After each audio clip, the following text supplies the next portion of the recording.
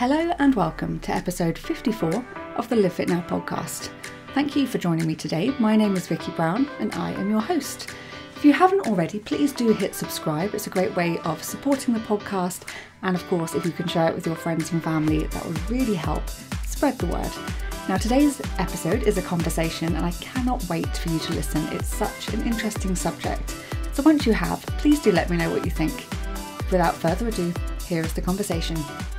My guest today is an EFT tapping practitioner specialising in eating disorders and disordered eating, with a background in movement and fitness. Her name is Emily Andrew of We Are Mind Body. Welcome to the LiveFitNow podcast, Emily. Thank you for joining me today. How are you? For having me. Yeah, no, I'm really good. Thank you. Enjoying the sunshine. Lovely. Now, I always like to start the conversation of really just letting my guests tell me a little bit more about themselves, what it is they do and why they do it. So I am an EFT practitioner, kind of been in this kind of wellness space, if you like, for over a decade now, which makes me feel very old suddenly. Yeah, I know the feeling. Yeah, suddenly you're just like, oh my goodness. But yeah, essentially I got into it because of my own struggles. When I was 21, I was given a few months to live because I had an eating disorder. And I had always wanted to I was training to be an actress. I wanted to be in that kind of performance space. And it was a dream that I'd had since I was really young. And because of my eating disorder and various mental health issues that I was facing, my life just kind of took a redirect. And I kind of went through a couple of rounds of treatment. And on one of them, when I kind of finally got through and was in recovery, I went to a gym and looked at a Pilates class, and I thought, that looks really easy. It's just lying down on the floor. That's great. And I ended up doing it, training in it, realizing it is not easy if you do it properly. Absolutely. And that kind of my first venture into kind of this space of wellness, because what I was really passionate about was how movement could affect our mental health in a positive way, and how it could actually really help us when we're looking at navigating away from kind of damaging diet culture and that kind of element of it. But I always had a real interest in the way that our minds worked as well. So I started going down kind of the coaching route and a training as an eating disorder practitioner. And it was through that I found EFT. And it's quite nice, really, because it was when I found EFT that I finally felt like I found my thing. And not only that, it was bringing everything that I'd learned together, the body and the mind together, and the way that is so powerful when we are dealing with, whether it is, issues with food, issues with exercise, whether it is anxiety, depression, pain, phobias, all of these things, all of these challenges that we have and come across day to day. Creating this kind of mind-body connection with something like tapping is one of the most powerful things that I've experienced myself, and also seen in a transformative way for the clients and the people that I work with.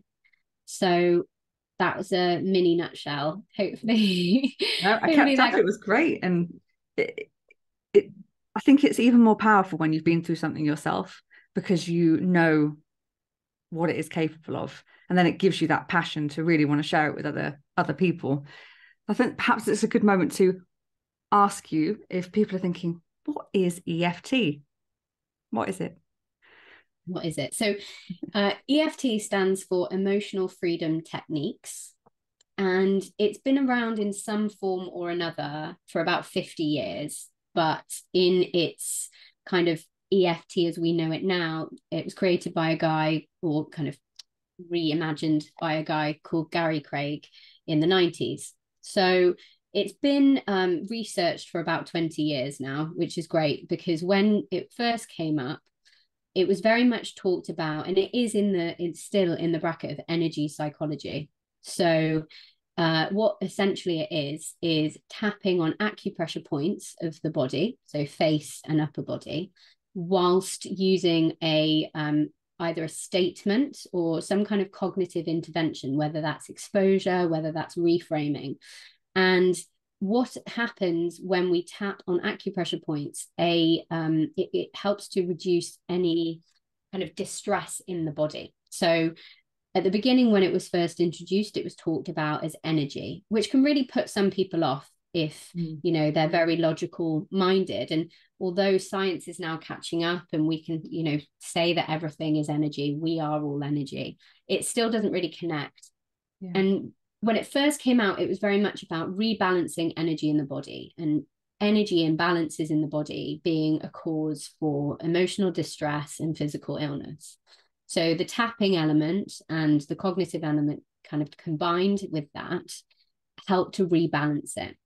Yeah. But now, because we've had 20 years worth of research, what we can say is this tapping on acupressure points, including with this cognitive element of it, helps to reduce any kind of over exertion or over activation of the amygdala, which is our stress center of our brain. So when we get anxious, when we get stressed, our amygdala starts to fire off cortisol and all these kind of fight and flight hormones that we have. Our body will have a physical response to these hormones. And obviously our mind will also start to try and make sense of it. What the tapping and the EFT does is to reduce that, so that we can actually reduce any kind of physical and mental kind of outcomes of being overstimulated or that being activated, and bring ourselves back to a place of real calmness and real clarity.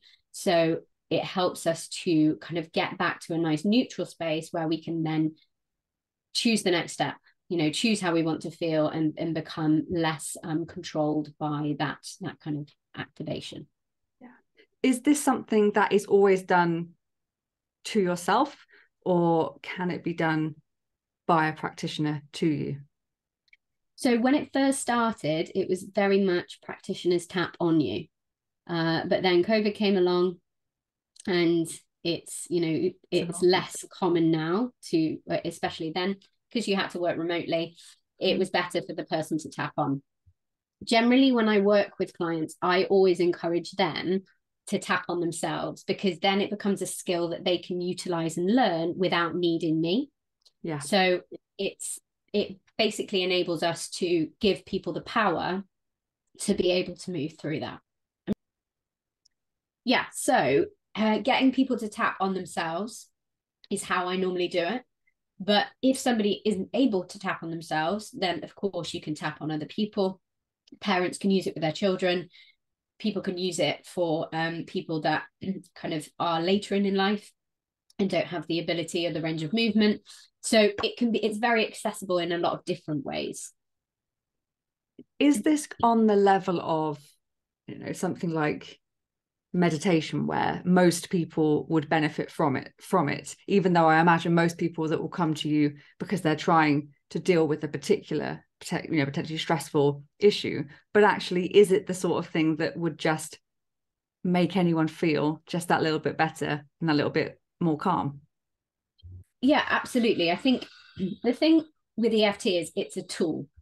Yeah. So it's a tool that can be utilized in lots of different ways. So you've got what we call kind of emotional first aid, which anyone can do, which is when you're feeling, particularly if you're having a stressful day, if you're feeling overwhelmed, if you're anxious, if you haven't, and it doesn't have to be in an extreme, but you can tap through the points, acknowledging how you feel and kind of reconnecting those feelings with your body and move through it. So it helps to kind of move through something. And then on a deeper level, what you may find when you're tapping, say, for example, if you were feeling really anxious one day, you would tap the feeling down. But as you tap the feeling down, perhaps a memory might pop in. And this memory would be one of the core memories or experiences or reasons why that anxiety trigger is in place. So with the memory, you can work through memories on your own, but generally if it is quite a distressing one, that's when you'd find a practitioner. And there are ways that you can work through a memory to be able to reduce it. So you've kind of got the two different layers of how deeply you work. But in terms of day to day, you can definitely utilize it just to kind of further your well-being. And it's quite good for people that do struggle with meditation, because it's an alternative to like bring yourself down. Yeah, but it kind of gives you a focus as well, doesn't it? Sometimes it's easier to focus on that thing rather than just thinking, I can't stop thinking. So it makes you feel like you're progressing potentially in something as well. Yeah, 100%. And you don't have to try and reframe it. So if you are tapping and you've got all these memories with meditation, sometimes there's such high expectations of questioning your mind. There's something which I love to teach my clients, which is tap and rant. And that's just basically tapping through the points and being like, everything's gone wrong today. I'm so stressed. This person's really annoyed me. Just tapping through and just saying everything that's going through your head. And what you find, because of the way that tapping works, those things start to, the intensity, the feelings behind it, the emotions behind it start to reduce.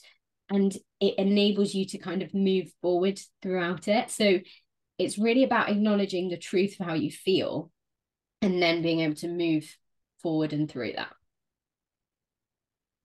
So if someone's thinking, I'm curious about that, how, what do you think is the best way of trying? I mean, is there even a little thing you could go through now to sort of show us a brief example of how it works? Because I'm guessing you don't just start randomly tapping yourself to get these responses, because you're going to need to know where the acupressure points are to start with. Yeah, and that is something that is important. The way that you tap, where you tap is really important. So when you tap, you do need to find the actual points, because they've done research where they've tapped on sham points, so points that aren't thought to be acupressure points, and the results are very different. You won't get the same results if you're tapping on the wrong place. That being said, the order in which you tap, the speed in which you tap, and which side you tap doesn't matter, okay? Because it's based on the meridian system, which are kind of channels, lines through both sides of our body, okay? And the exciting thing about the meridian system is that science has started to actually prove that it's real, which was always a big barrier.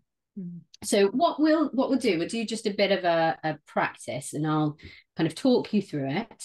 So for anybody that's listening, if you're doing anything like driving, perhaps don't close your eyes or anything like that. You can tap while you drive, but make sure that you are very much still present. You're not thinking, you're focusing on the road. But what I'd like you to do is I'd like you just to take a minute just to check in on your breath, okay? So just don't try and do anything with it. Just notice how it feels for you to breathe. Okay, so we rate things in tapping in EFT, so we know where we are. So 0 is I can breathe really freely, really deeply. And 10 is my breath feels really restricted, really tight. Okay, so just note where you are on that scale. And then what we do is we acknowledge the problem that we have and create an acceptance around it with a setup statement. So in this case, we're going to focus on our breath. So we start by tapping on the side of the hand. So the side of your hand where your little finger is, on that fleshy bit, kind of on the side of the hand. Again, you can use 2 or 3 fingers, it doesn't matter. You can use either side. And you're going to say, even though I have this restricted breath, I have this restricted breath, I choose to feel calm and relaxed. I choose to feel calm and relaxed. Even though I have this restricted breath, I have this restricted breath, I choose to feel calm and relaxed. I choose to feel calm and relaxed. Even though I have this restricted breath, I have this restricted breath, I choose to feel calm and relaxed. I choose to feel calm and relaxed. Okay, so that's our setup. We're going to go into a reminder statement now. So we're going to come to the beginning of your eyebrow. So where your eyebrow begins, either side, you can do both sides if you want to, and just tapping there, just at a kind of a pressure that feels comfortable. So it's not too hard, not too soft. And we're just going to say this restricted breath. This restricted breath. We're going to come round to the side of the eye. So where your side of your eye, this restricted breath. This restricted breath.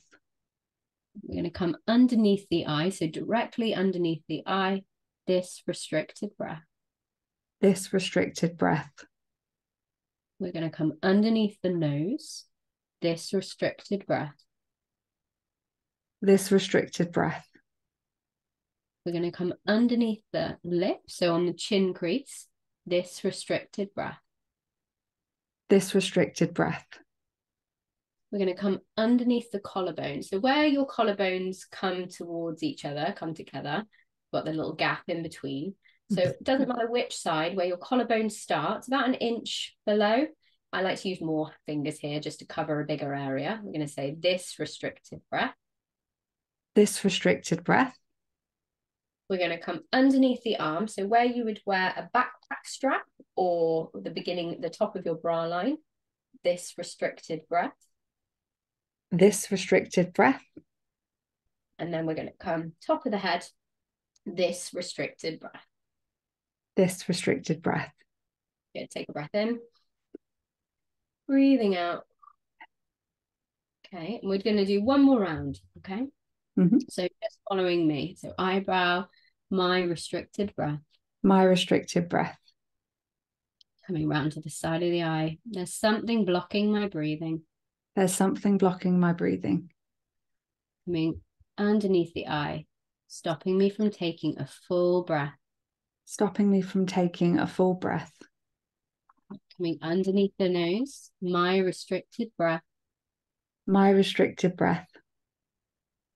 Coming underneath the lip, this restricted breath. This restricted breath. Underneath the collarbone, any block to my breathing. Any block to my breathing. Coming underneath the arm, stopping me from taking a full breath. Stopping me from taking a full breath. Top of the head, my restricted breath. My restricted breath. Taking a breath in and breathing out. So normally we would stick with the truth of how we're feeling for a few more rounds, but just for the sake of demonstration, we're going to read. Okay. So and back to the eyebrow and say, any remaining restricted breath. Any remaining restricted breath. Coming to the side of the eye. Any block to my breathing. Any block to my breathing. Underneath the eye. Stopping me from taking a full breath. Stopping me from taking a full breath. Underneath the nose. Any stress or tension that I'm feeling. Any stress or tension that I'm feeling. Underneath the lip. I give myself permission to let it go. I give myself permission to let it go. Coming underneath the collarbone. I choose to breathe freely and deeply. I choose to breathe freely and deeply. Coming underneath the arm. I choose to feel calm and relaxed. I choose to feel calm and relaxed. Coming to the top of the head. Breathing deeply and feeling calm. Breathing deeply and feeling calm. Good. Taking a breath in. Breathing out. Okay, and then just letting your hand rest onto your chest. And again, checking in with yourself, just notice how you feel. Notice if anything's changed. So sometimes that when we're working on an issue, it can kind of get worse before it gets better. That's absolutely normal. We just need to keep tapping through the points until we start to feel better. You can maybe reduce talking and just focus on breathing. Sometimes it stays the same. That might be because we haven't tapped for long enough. It hasn't been specific enough for you. It doesn't mean it doesn't work. It's just that it is just length of time or not specific. And then what you might also find, which we want to get to in the end, is for us to feel better. So in this case, we want our number to go closer to 0. So in that kind of very brief demonstration, what was your experience? I did actually feel more relaxed, which is one of those things you think, oh, am I going to get it right? I've got to copy, I've got to do. But actually there was definitely a slight sort of decompression by the end, which is nice. Which brings me to I have two questions that I was thinking, that I thought of after that. Is number one, how long would you do it for on average if you were sort of trying to deal with a situation? And are the words vital, or is it for some people a tool that they just focus on the tapping part of it? Okay, so the first question in terms of how long you do it for is very individual. So some people, it also depends on what you're working on. So if you were just using it as a way just to feel a bit more balanced in the morning, 5 minutes is absolutely fine. If you were working on a deeper issue, you could tap for an hour and a half, not continuously. You would stop and kind of check in on how you feel. But essentially, there's no kind of magic number with it. So what we would do is, if you were feeling stressed, for example, you tap on feeling stressed, tap on exactly how you feel. And when you do start to feel better, that's when you then change the wording, if you are speaking, and be able to kind of reframe it into, I'm feeling less stressed, or allow yourself to feel calm and relaxed, etc. So that could take anything from kind of 5 minutes to 20 minutes if it's kind of just a basic one singular emotion that you're feeling, that you're experiencing. And it essentially it happens very quickly because of the way it works with the mind and with the body. If you are working on a deeper issue, what they've found is that it is as effective, if not more effective, in results than CBT, but in about half the time. So if you were working on PTSD with CBT, you'd have 20 sessions of 50, 60 minutes. With EFT, you might have 6 to 10. Okay, so it's much shorter in terms of length of how long you'd have to do it, because of the way that it works with the body and the way that it's not like talking therapy where you have to drudge up every single detail of what's happened. There's lots of different ways to do it, so it doesn't re-traumatize. Okay. In terms of whether the words are important, not really. It's not like there's a magic set of words. No. It's your truth. So this is something that I talk about a lot when I do my workshops, is it's the truth of your experience right now that matters. So if you can connect to the truth of how you're feeling, whether that be by connecting into feelings that are going on in your body. So if we're anxious, how do we know we're anxious? Tight chest, can't breathe, tense shoulders, perhaps this kind of a funny tummy. Connect to those feelings and allow yourself to feel them while you're tapping. You don't have to describe them as such, but sometimes the words help us just to cognitively, say, and you might find yourself saying stuff that you wouldn't have even done, because we work really deeply with the subconscious mind. So it can be quite surprising when you do speak out loud. But in terms of if it's vital for tapping to work, what they've actually found through the research is the two things that really matter is the actual tapping on the acupressure points and the acknowledging the truth of how you feel. So whether you choose to use words or not, it is totally individual. The only thing I say with words is that it helps us to keep really present to the problem. If we're tapping and we're thinking about, what we're going to cook for dinner tonight, for example, won't be as effective as if we were focusing in. Yeah.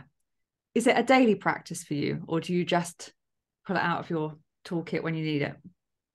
So I tap every day, because it just helps to, when you work in this way and with people as well, it's really important that you do your own work on yourself. So making sure that you are in the right kind of place to be able to hold space for others. So one part of that is definitely keeping that kind of cup full, and tapping helps to do that. Whether that be if I come up with some kind of a stress in my day, or if it's actually working on a deeper level on a certain issue or belief. I'm also a matrix re-imprinting practitioner, which is like a sidearm of EFT, but that works really deeply in the subconscious with things like beliefs. So I might kind of do a very long session on that for myself. Yeah. Is that just, a form of coaching, or is that a physical element to that as well? To the matrix, yeah.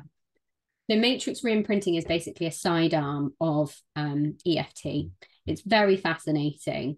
It sounds a bit more woo-woo than EFT, because there's, you can always fall back on the research with EFT. Yeah. But essentially what it helps us to do is, say, for example, with EFT, if you were tapping on something and a memory popped up, there are lots of different ways to work with that memory, but generally we would just tap by watching the memory and helping ourselves to become de-traumatized, or helping to remove the emotion from the memory so that we can move forward.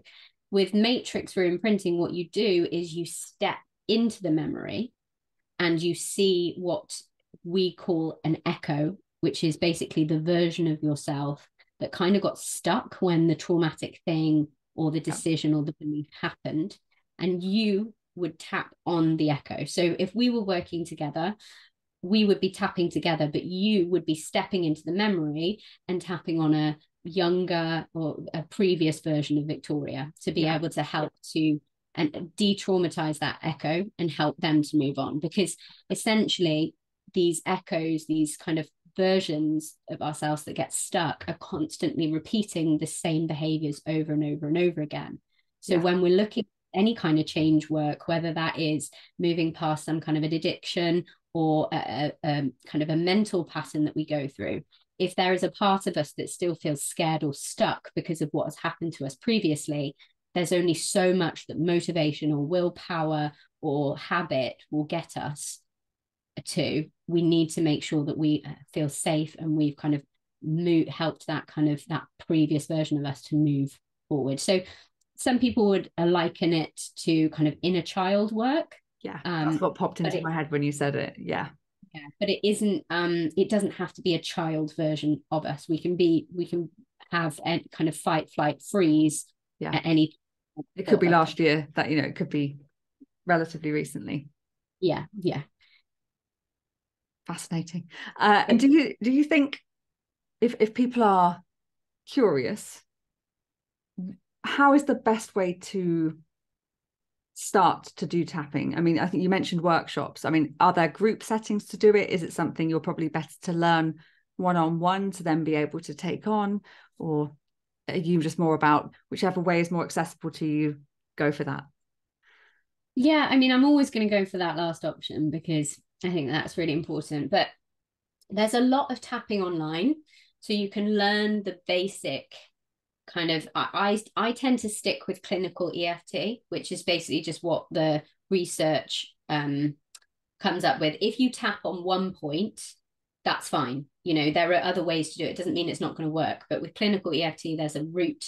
And also once you kind of get into that route, then you can kind of, it's there. Some people that I work with don't like going underneath the arm. It's uncomfortable to get to. So we skip it. It doesn't mean it's not going to work. So I think learning the basics of EFT, you can do online, but just make sure that you're learning it from somebody who is a practitioner, who has, they're an associate member of some kind of organization. Just as you would with a personal trainer, you want to make sure that they have got the correct qualifications. They haven't just learned it and are kind of making it up. So kind of learning the basics and applying it into your life is a really great start. There's lots of different ways to do it. So I'm starting to run tapping circles online, which is basically where a group of us will get together and you can bring in an issue, or you might just come and choose to tap along and kind of collectively work together on certain issues. You can do that in person as well. There's lots of different events for that. And then if anything kind of pops up, it's about being able to then reach out to a practitioner so you're not just dealing with it on your own. The thing with EFT is there is always a choice of what you work on. So if you were tapping on something and something distressing will pop up, you don't have to go into it then. You can pop a pin in it or put it on the moon, and you can keep it up there until you want to bring it down and work on it. And if you choose not to do that, that's absolutely your you're right. So I don't believe in the, you have to, if you're not ready to, deep right into the depths of all the darkest places you've ever been in order to heal. I think that can be really an unhelpful way of looking at healing and growth and that kind of area of things. So, you know, but it is about knowing that if anything does come up, you have somebody that you can reach out to, whether it's somebody, a practitioner you've worked with, or somebody that you kind of respect in the field, so that you can just say, look, this has happened. I don't know how to navigate it. And generally what they do, they can kind of set up an appointment with them, and you can work through it in that kind of area. Yeah, that makes workshops. Well, workshops is also a great way of accessing it. So I've done workshops for Macmillan Cancer Charity. I've gone and tapped with some of their kind of professional volunteers. So I have doctors and nurses and physios and yoga teachers, all learning tapping. I've worked with insurance companies that have got me in for their well-being kind of thing. I've gone to festivals, and that's a really accessible way of learning more about tapping and learning the basics, and then you can bring it into your everyday. It kind of allows you to be curious, doesn't it? I mean, if you were to say, what people are you most passionate about helping? Like, you know, but we all get drawn towards, you know, different kinds of people, and I guess they're drawn to us as well.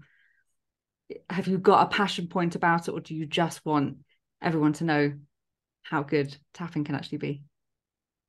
So I guess it's kind of multi-layered. I do want to make this tool accessible for everybody, because I think that it is something that everybody can benefit from, no matter what age, no matter what kind of financial security place they're in. Yeah. But my passion is really about those people that feel stuck, those people that are limited by the way that they think about themselves, or the way that they think about life, and feel like they can't change, or they're, you know, it isn't possible for them to be a different version of themselves. Because being stuck is one of the hardest parts to be in, because we know what we want to do, but we can't quite do it. And sometimes we just need somebody to witness us in that space, to be able to allow us to start to accept exactly where we are, and then choose to step forward from that. People that struggle with their relationship with food will always be a very special part of the work that I do, because of what I've been through and how passionate I am. But really at the root of that, it is the beliefs and the stuckness, because I lived for 22 years with the belief of I'm not good enough. And I'm not the only person that believes that or believed that. But because I've been there, and I know that it's possible to think differently and do the work, and it doesn't always have to be horrible. No. That's, you know, that's the magic of it. So yeah, I am somebody, I'm very passionate about people, and that's me. Yeah, no, it makes sense, and that absolutely comes across. And there was always a phrase that one of the senior teachers at school said, like, don't hold yourself back with self-imposed limitations. And I think even some of the most successful people, they hold themselves back by something. I think there's always something within us that we don't necessarily believe in ourselves, even if others do. Mm-hmm. So yeah. I can see how anyone would benefit from trying, because we all have our own narrative in our heads, and we do allow that to hold us back sometimes. Yeah, and I think some of the most powerful work that we can do is acknowledging that and moving through that, because when we rise, we empower other people to rise, you know, and it is that on a collective level. It's not us versus them. It is, you know, being able to transform and lift other people with us. You know, just because you shine brightly, it doesn't mean you dull anybody else. In fact, you magnify them. And I think that that's something that gets lost sometimes, because we're in a competitive world, and it can sometimes feel like there isn't enough, or there isn't the ability to do all the things and be all the things because we think, but they're already doing it. Yeah. But actually, no, it's about lifting everybody together and understanding that people take different rates, and that's absolutely fine. Yeah. And you know, it's just, as you say, there's a lot, you look at something and you think, oh, there's so many people doing the same thing, but it isn't quite like that, because actually we all connect with different people. People can, you know, 3 different people could tell you the same thing, but one you actually hear. Mm-hmm. And that's what it's about. And you want to just build that community where there's as many tools on the table as possible, so that the day we need it, we can access it. Mm. And I'm guessing that is why the EFT tapping is at the forefront of what you do, because obviously you've got a lot of skills and you've got a lot of certificates and qualifications, but I can really sense that that is a real passion of being the accessible tool that can help so many people. Yeah, and I think that's why it suddenly, I felt like I came home to myself when I learned EFT. And there were so many barriers, because when I first learned about it, it was kind of this spiritual thing, and at the time I was like, I'm not spiritual. I used to call myself spiritually dense. I was like, I don't get it. It's not me. And I had to learn the research behind EFT. I had to understand how it worked before I could really start to believe it. And I did that. I went and researched loads of stuff, and I was like, okay, there's something in this. And you have to do a certain amount of hours with clients, and every single one I had was like, oof, you know, the depth of some of the stuff that I worked with on people, and some of which I didn't know. You know, I had a woman that I worked with who had gone through a very, very awful experience, and I didn't know the details. I didn't know what had happened. I knew that somebody had died, but that was it. And it wasn't until the end of the session where she was actually able to talk about that. And not only was she able to talk about it, she had forgiven herself for what had happened. She had found peace. She had found clarity in the work, in the bits that we'd worked on. And I saw those kind of transformations again and again and again and again. And I was like, this is something, you know, and it's true. It's about finding what works for you. Some people will look at me or listen to me and be like, nah, don't like her. She annoys me. You know, she's a little bit strange, a bit too ginger, whatever it is. and that's fine. And that's absolutely fine. Maybe they'd go and they'd find somebody else who was also big in the tapping world, and it would land for them and it would be accessible for them. And that's great. Yeah. And I think that's when we take away the ego, you know, and actually if it doesn't matter. It doesn't matter if somebody doesn't access it with me or not. If they access it with somebody else, that's great. And if they access it and they go, you know what, this isn't for me, I prefer breath work, or I prefer meditation, and then that's cool too, you know. It's just about being open-minded, isn't it? And just having a go. I think that's the thing. You know, I think I've covered a lot of holistic topics on the podcast, and that comes from the fact that, one, lots of science is now starting to is starting to back up these things that people have been saying, this works, you know, for years and years. And often it comes from situations where, you know, often a health issue will come up, or there is an issue, and you just reach the point where you're going to try anything because you want it to get better. And it's in those moments that you realize there are so many opportunities to try things, and they may not always work. Sometimes they don't work for one person, but then they are the magic for someone else. And it's just sort of allowing yourself to be open-minded enough to see if there are some things out there that can truly transform your life. And when you were describing that story, it just made me think it gives the chance of freedom, like freedom from being in your trauma, or, you know, trapped in those thoughts, or just even not facing it. And I think a lot of people need to feel that freedom. Yeah 100%. I think that's something that we don't consider ourselves trapped a lot of the time when we are, you know, we just identify as, I'm an anxious person, or I can't do this, or it's very I based, and the beliefs come in there like, I am this, or I can't do this. And actually, that's in itself is a version of feeling trapped or being trapped. But when we can create space and kind of take that kind of emotion away from it, the negativity, the kind of the blocks in that, then we can choose, actually, does that work for me? Does this belief, does this feeling, does this emotion actually work for me? Do I want to keep it, or do I want to maybe look at reframing or changing it? And that's the thing. And I have come from a very skeptical place, extremely skeptical place. I tried to dip my toe into kind of understanding about the universe and all of this stuff way back. Yeah. And I just didn't really get it then. And I actually went to a medium. This was when I was like, I think it was before I got married. So it must have been 20 when I was 24. So I'm 32 now. So it was a while ago. And I was like, I'll go to a medium. And I had an amazing session with this medium. But the medium said, you're going to work with something to do with the meridians. And I didn't understand what a meridian was, had no idea, never heard of it before, forgot about it and left it there.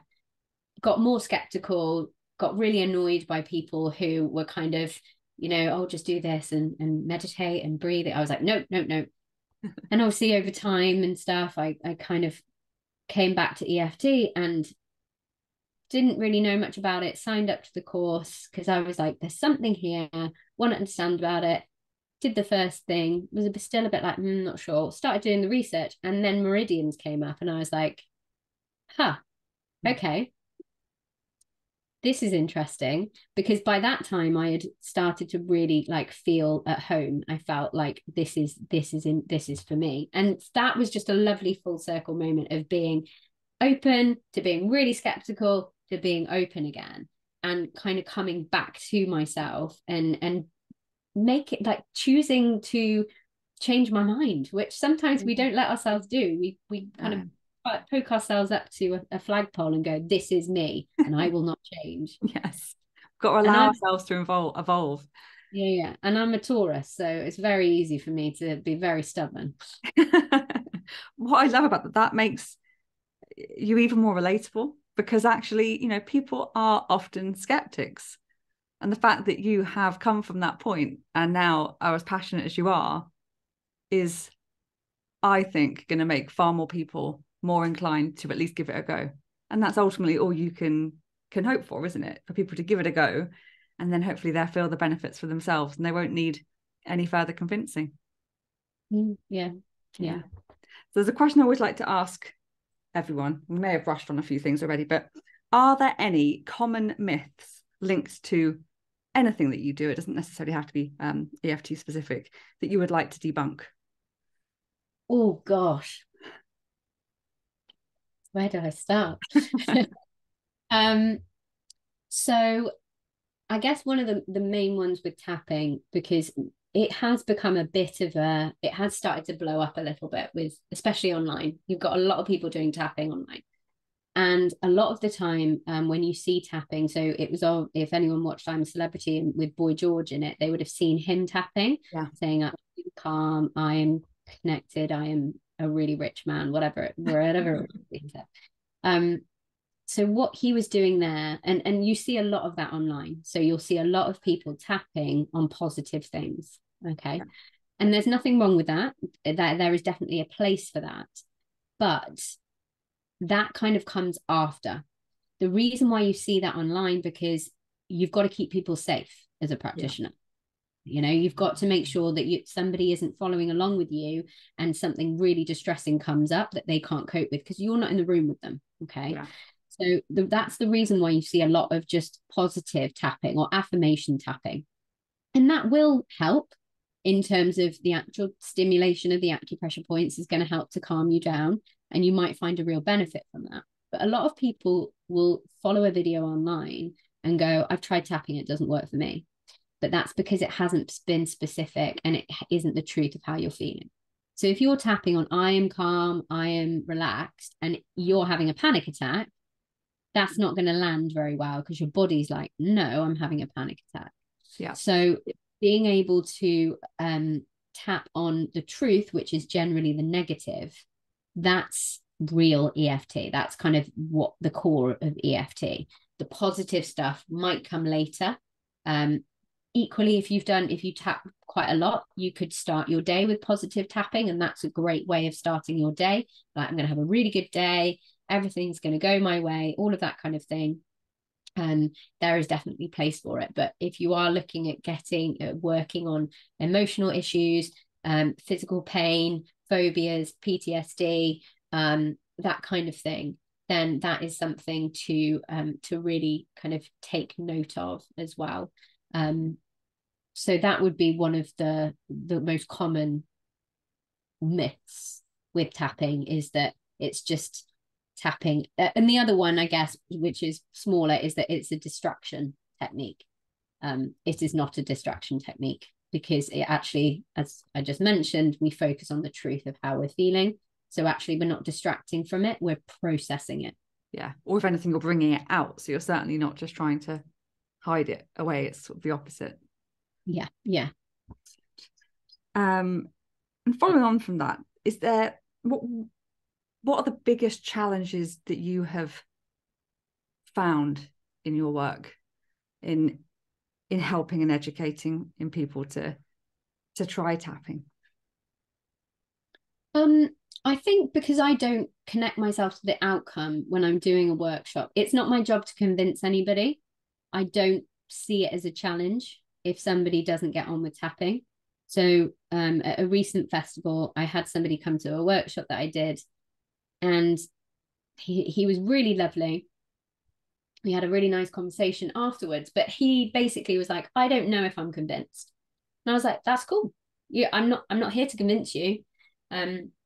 If you found it interesting, that's great. You might forget about it for a few years. You may never return to it. You may return to it. That's absolutely fine. I think sometimes people expect me to, I'm passionate about EFT, but I'm not going to shove it down somebody's throat, because you have to be ready for it. So if it doesn't work for somebody, I might ask questions like, were you tapping as a group? Were you watching a video? Why do you feel it didn't work for you?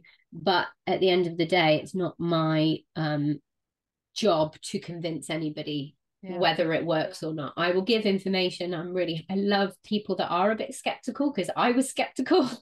You know the stuff that needs to be shared to potentially convince you, because you went through that journey yourself. Yeah, but equally, if somebody doesn't want to believe that it works or isn't ready to try it, then that's absolutely cool. Because that's their prerogative. Absolutely. With anything, even if you may be able to see that lots of people need help, but if they're not open to help, you can't help them. You can only help them when someone's ready for it. Yeah. And I think as well, people need to be ready to take that step to be able to help themselves. It's as much as I care and I love working with people, I'm not going to be saving anybody. I'm giving them the tools to save themselves if they feel they need saving. But if it's just a case of they want to grow, I'm giving them the tools to grow. The idea that we are broken and we need to be fixed, I think, is one that's very common. But I think that idea of being broken comes from an idea of fear. And actually, we just need to meet ourselves where we're at, no matter whether we think of it's a positive or a negative place, and choose whichever step is the next step. And if it helps us to get into a better place, wherever we're at, then brilliant. But we're not inherently broken. No. Therefore, we never need to be fixed. I think there's so many aspects of lifestyle that there is sort of this desperation to put either a good or a bad tag on it. And sometimes it just is. It's just a thing. It is what it is. You're feeling how you're feeling. It's not good or bad. It's just truth. Mm-hmm. But I don't think that's quite where we're at yet. And I think when you can just be more accepting of things, rather than feeling guilty because something is, you're associating it as being bad, or pleased because you think it's good, there's probably a path of neutrality there that can just help you face things that happen, rather than feeling like it's sending you one way or the other. Yeah. And I think it's the motivation. Like when I first started, my whole ethos was you'll never hate yourself into a body that you love. You know, if you hate, you're doing things because you hate the way that you are. So you're exercising, you're doing all the things that are quote unquote healthy for you. If you're coming from a negative place, the result's never going to be very positive. Yeah. You know, you're never going to get to that point. And I think that's the same whenever you're working with your mental health or your spiritual health, or, you know, just your relationship with yourself. If you're coming at it from a negative place because you feel like you're broken, or because you're running, or that it's a fear-based decision that you're making, then we're not kind of allowing ourselves to sit in that discomfort, because and accept before we take that next step. Because when we can do that, we realize that it is okay to feel these, like, we are humans, we have been given all of these emotions, and for a reason, you know, we're meant to feel in multicolor, and sometimes that's really hard. You know, it's really hard to feel deeply sad or scared or anxious. That's not an easy thing to go through, but being able to feel that entire kind of spectrum of emotions is part of being human. So it's actually, instead of being, how can I run away from this, I don't want to feel this, it's how can I manage it when I am feeling like that, and how can I quickly get myself back to a place of equilibrium. Exactly. It's about moving through it, isn't it? It's like I think all emotions can be good for us if we don't stay in it for too long. Yeah, and that's the thing with EFT. It gives you the choice of how long you want to stay with something for. Yeah, that makes sense. I don't see why everyone wouldn't want to try it now.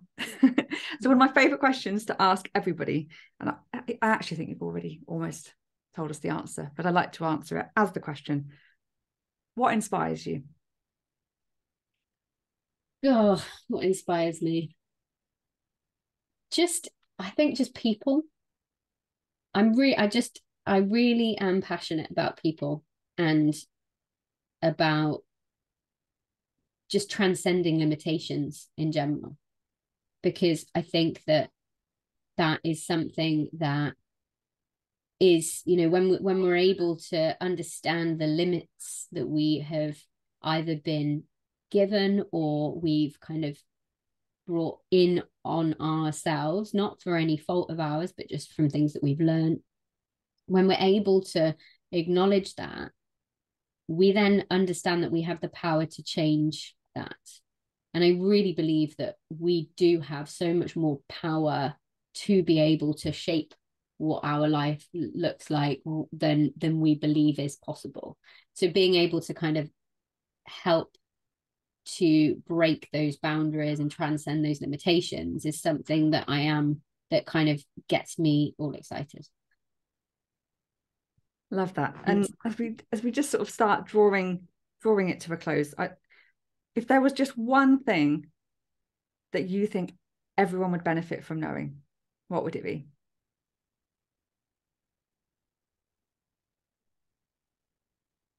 I think it would just be that in our essence, when we really boil it down to everything, we are already perfect as we are. You know, in our imperfect ways, in you know, we're here to be able to understand, to learn, and to grow. But even with all that stuff, two things can be true at the same time. And in our essence, we're perfect. We're made to be as we are. And when we can kind of sit with that and reconnect with ourselves and connect with that kind of that love, essentially, that we're made up of, that's something that I think is a really important thing to remember, is that it's really, really good to acknowledge that we're perfectly imperfect, and you know, we're all just kind of walking each other home. That is such a wonderful thought to bring that to a close. And after that, I have no doubt that people listening are going to want to find you on the internet. Where is the best place to come and find you? So the best place to come and find me is I'm on well, I'm on most things actually. they look up We Are Mind Body. I'm on Instagram, I'm on TikTok. I have various ways of working with me. I've got kind of a couple of different memberships that are, one's just a tapping one, one's Pilates and bar. And then I've got workshops that run online and in person, tapping circles, and of course like one-to-one work if anybody wants to kind of really work on a deep change level, or just want a one-off session to really understand how they can make tapping work in their own life. But yeah, I'm pretty much about there, here, there and everywhere. I will pop all the links on the show notes so people can click through and find you. Thank you so much. I have absolutely loved this conversation because I wanted to know more about it, and you have passionately shared, and I feel like I now have more of an idea and want to know more. So thank you very much for your time. Oh, fab. Well, thanks so much for having me. I really enjoyed it.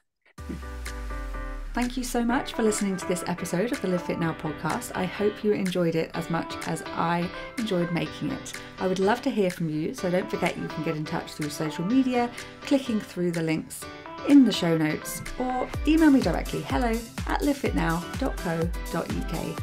Until the next time.